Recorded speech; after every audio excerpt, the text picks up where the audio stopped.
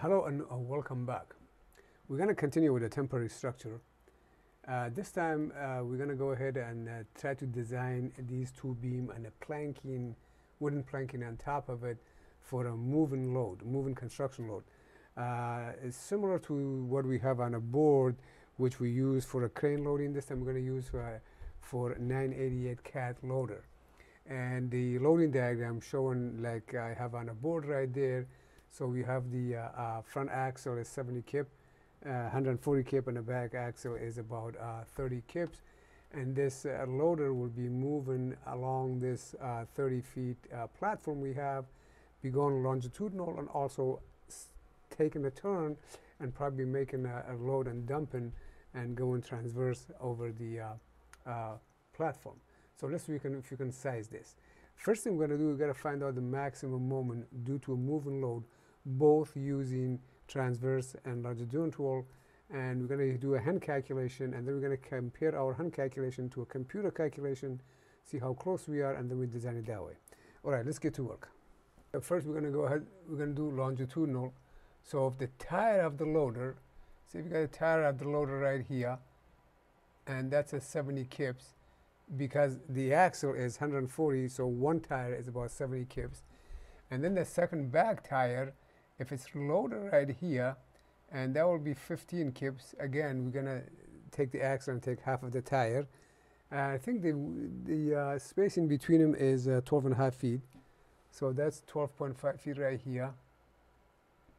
And 12.5 minus 30 feet, that should give me 17.5.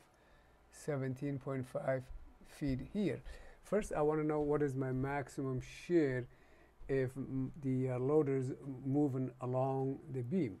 We obviously know the maximum shear is where the reaction is the most, and when the reaction is the most is where the heaviest tire, it's on top of the reaction itself. So we don't have to go far. So let's calculate and find out what it's going to be. All right, I'm going to take a moment about point B. Summation moment about point B is equal to 0. Counterclockwise is positive. I have RA times 30, so that's going to be minus RA times 30 because it's a clockwise. And then I have plus 70 times 30 plus 15 times 17.5. That's a 17.5, and calculating that, my reaction comes out at A, 78.75, and this is the max which control for this situation, because if I go ahead and do summation F of Y, my RB is going to be basically 85 minus 78. That's not going to be max, so that's the max. And we're going to use that for a max. I'm going to come over here and make a chart for myself in longitudinal. I'm going to have a V max. It's going to be 78.75 kip. Just to complete this, we can do summation F of Y is equal to 0. Going up is positive, and I'm going to have 70 plus, I'm going to have 78.75 minus 70 minus 50 plus RB is equal to 0. And RB comes out to 6.25 kip, again, just to prove a point, that is the max. So now let's look at the transverse. Transverse, if you can spell it. And it's the same beam. This time the loader is going to dump with both wheels coming at it. So if I have a 70 kip from the load, another 70 be right here, because both front wheel is like this. So now you got both front wheel, and let me put a reaction back in here, RA and RB. So the load is dumping here, dumping here, dumping here. Obviously, the maximum shear happen when one of the heaviest load of the tire is on top of the reaction itself. This distance was 8.5, and this distance is going to be 21.5 feet. And we do the same thing over here. we're going to calculate the summation moment about point B is equal to 0, counterclockwise is positive. Then I'm going to have R minus RA times 30 plus 70 times 30 plus 70 times 21.5 equals 0, and my RA comes out to 120.15 kip. And if I do summation FOI equals 0, and basically my RB comes out to, you can do that, pretty simple, 20 kip to round it up. So this is the max. I'm going to come back in here. I'm going to say for transverse, our shear max came out to be 120. Let's keep it at 120 kip. And this controls because it's bigger than that one. So we're going to go ahead and calculate the maximum moment. And to find the maximum moment, we're going to go ahead and the loader is going to be moving in longitudinal, going back and forth. It's going to be just like we did in bridge design. So you have this load is moving back and forth. So like an influence line, where is going to give me the maximum moment? One way to do this is we find the resulting force of these two loads. This is a front tire, back tire, and the resulting load of both of them, which is going to be 85. We take the resulting load, and we take the heaviest load, and we split the distance between them around the center line, and we're going to say that's where the maximum moment happened underneath this wheel. So now we've got to find this distance, or this distance. All right. So what we're going to do is we're going to say the resulting force R is equal 70 plus 15, which is equal 85 kip. That's good. We don't know any of these distance. All we know is this is a 15 feet from here. That's 15 feet there. We're going to say the maximum moment happened right there. I'm going to bring this down. It's going to be like that. Go to the end. That's crooked.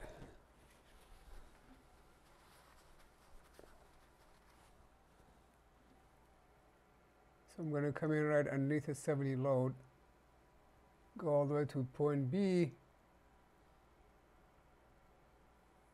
I'm going to cut it right there. This is, we're looking for maximum moment here. Let's call this point C, MC hammer. And we have the 70 kip right here. And then we have the 15 right here. That worked out fine, huh? 15 works for both of them. And the resulting load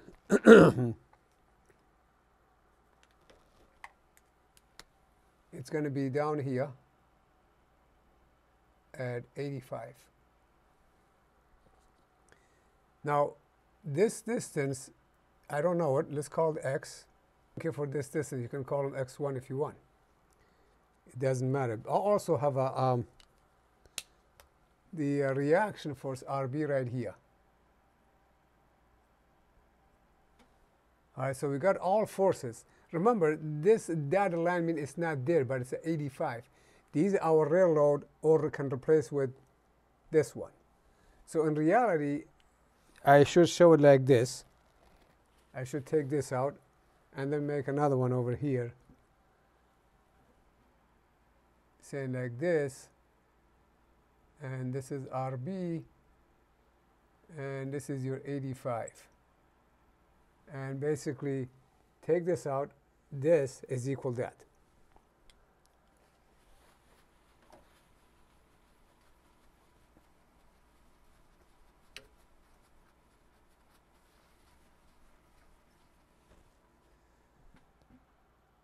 So I'm going to take a moment about point C, and if I take a moment about point C, due to the actual load, that should come out equal taking a moment about point C due to resultant load. And RB is usually going to cancel each other out, so I don't have to worry about that. About point C, summation moment about point C is equal 0. I'm going to first go ahead and use the external load that I have. So I'm going to have RB time this distance, let's call this distance, we don't know, x2, and it's going to be RB time x2, and that is positive. The next one I have is a 15, and 15 is going to be time, we know the distance between these two load in longitudinal, we know that distance right there is 12.5. That is a 12.5 between the two load. So distance from here, if I bring that down right there, that distance from the tire, from front tire to the back tire, we know that is a 12.5. So I'm going to have plus 15 or minus 15 time, it's going to be minus 15 time 12.5. Okay, that's it. This load, and that doesn't count as, on top of it. All right, whatever that comes out to, that should come out to whatever. So now we're going to take the same thing, summation about point C is equal to 0, going counterclockwise positive. This time we're going to use the resulting load. The both two should be equal. So if I have not these external load, it's going to be RB again time x2 and plus 85 time this distance, which I don't know, we call it x, is equal to 0. This is equal to that. These two cancel each other out, so I'm going to have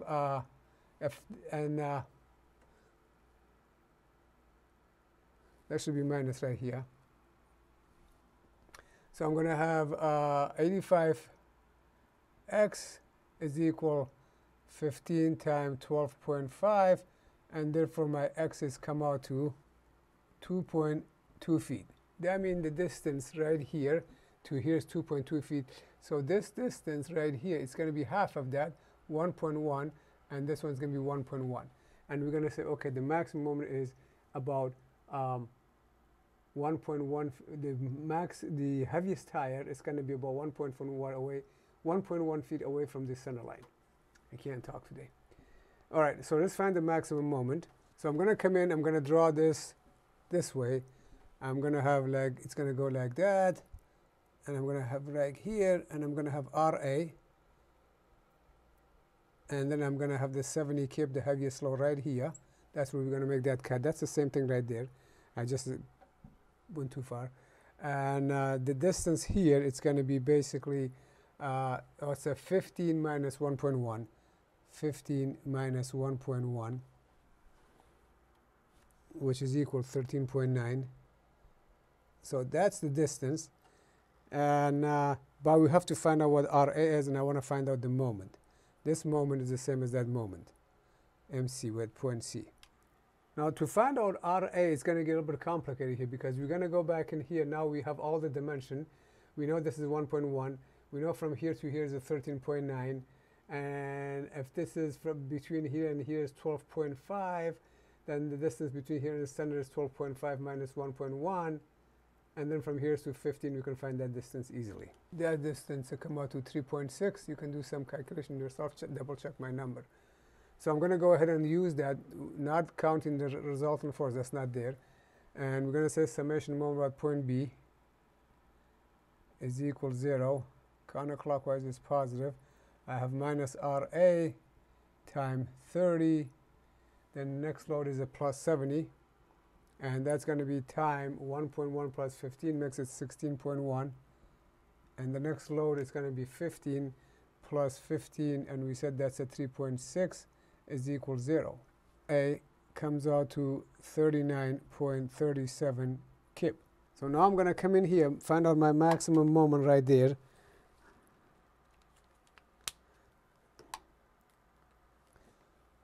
Maximum moment, it's going to be right here.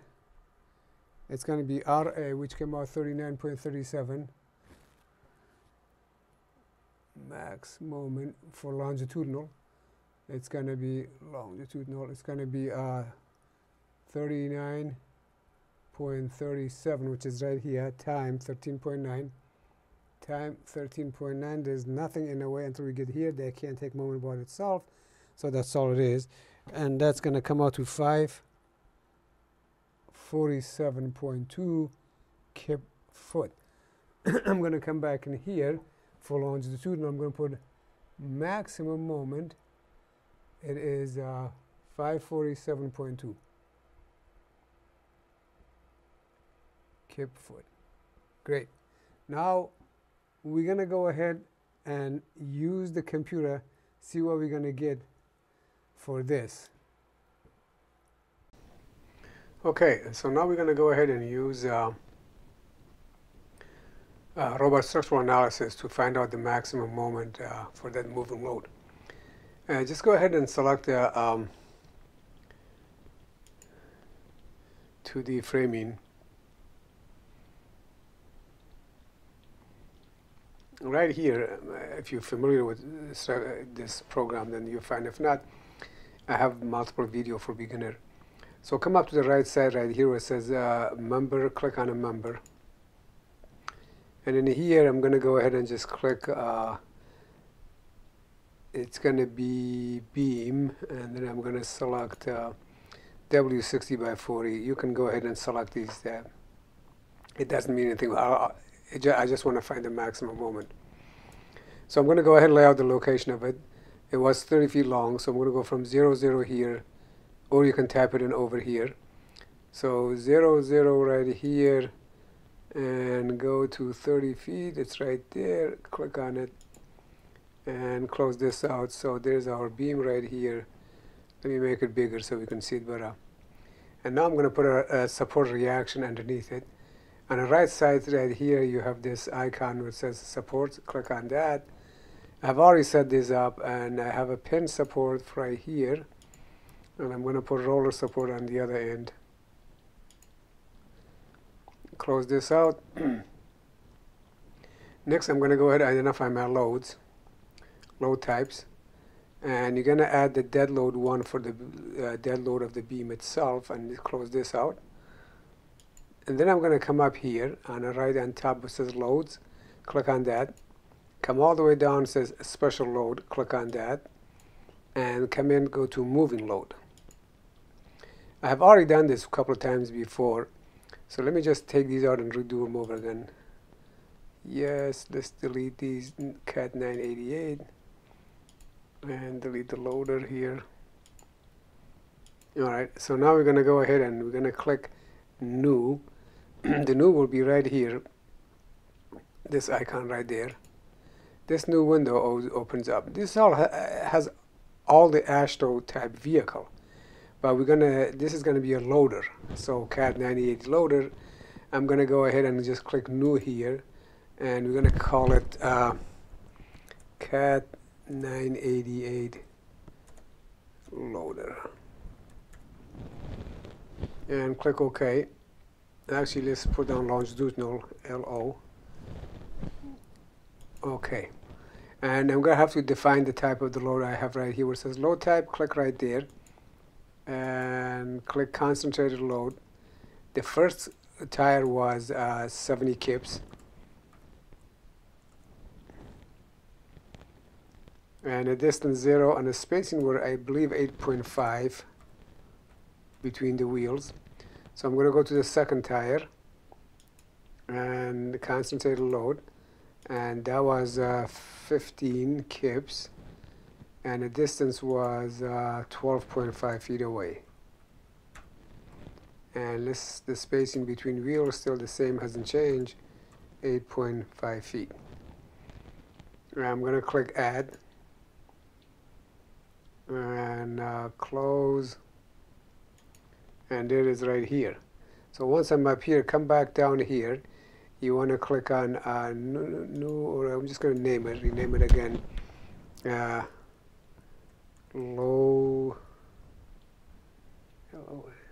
Loader load. Then click define. We want to tell the computer where this moving load is going. So I'm going to come in here, and this new window that we just opened up, click geometry, and go and click on the green area. Let me put this out of the way. Once you click on this area, you're going to tell them where it's going to go. I'm going to start from one end and basically go all the way to the other end. Click that and hit apply. Close that out. Come back on this other window and click apply and close that out. And if you go up here, you should be able to see the load. There it is, loader load. Now, anywhere on the screen, right click your mouse and go down to display. When this new window is open up, on the left side, go find loads, and then make sure the moving load is checked. And then click apply. It's going to ask you a question, say yes, and we either click apply, OK. So now we have done that. All right, so next I'm going to go ahead and run the calculation right here, calculation, click on that. And I'm going to look at my result, go to result, diagram for members, and I want my moment, normalize. It says maximum moment is 544.07. Let's go ahead and put a parameter label so we can see it. There's my moment at 544, and I don't know what we had. So we're going to use the hand calculation. Now, if you using a computer, make sure your number is within 1 or 2%. And which one you're going to use the max, whatever is more. But in a court of law, your hand calculation will stand.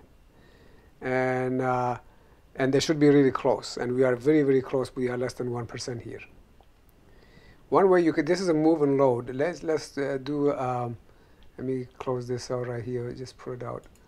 If you go to a move and load right here, this question mark says component, select component. And we can show that is a move and load. If I move this, that's a load. It's moving anywhere. If I go back, that's where the maximum moment is. That's the maximum moment is. And that's where your maximum moment is. There it is. Or we can go ahead and do an animation of it. And start. And it does the animation to tell you where the maximum moment happens. You can run this slowly.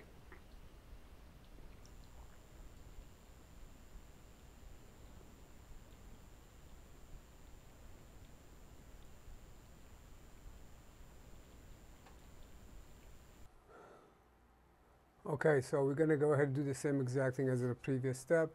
We know the maximum moment happened underneath the heaviest load. In this case, put them over here. And we're going to split the difference between the resultant force and the heaviest load over the center line. And we know that the wheel spacing is basically 8.5 feet. So the distance between here and here is 8.5 feet. So we're going to take a moment about point C due to the tire load itself. And then that should be equal taking a moment due to a resulting load about point C. And I'm just going to ignore RB, just watch the last step. So I'm going to say, okay, taking a moment about here, it's going to be 70 times 8.5, and that should be same as 140 times x, 140 times x, which we can say x is equal 4.25, basically 70 times 4.5 divided by 140. So that becomes 2.12.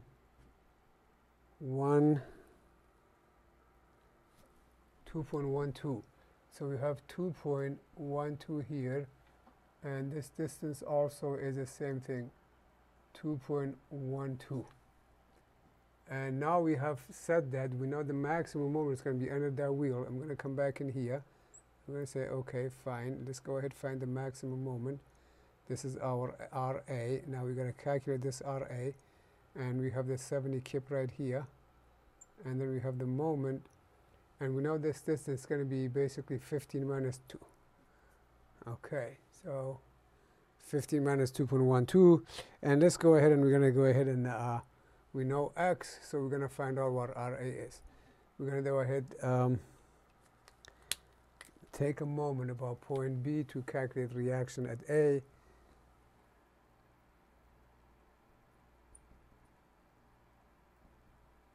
And reaction at A is going to be RA times 30. That's going to be negative. I have nothing until I get to 70, plus 70 times 15 plus 2.12, 15 plus 2.12, and plus this 70, and that's going to be, this distance going to be, it's going to be 15 up to here. And let's, if you come up here, so this from here to here is 15. 15 plus 15 plus 2.12, then minus the distance between them, which was 8.5. I'm going to continue here, minus 8.5, and that equal 0. So RA comes out to 60.1 kip. So I have 60.1 kip here, and my maximum moment come out to 60.1 multiplied by 15 minus 2.12, 773.15 kip foot. So now I'm going to come in here and say, okay, Mmax is equal 773.15, 773.15 kip foot, and again this one control.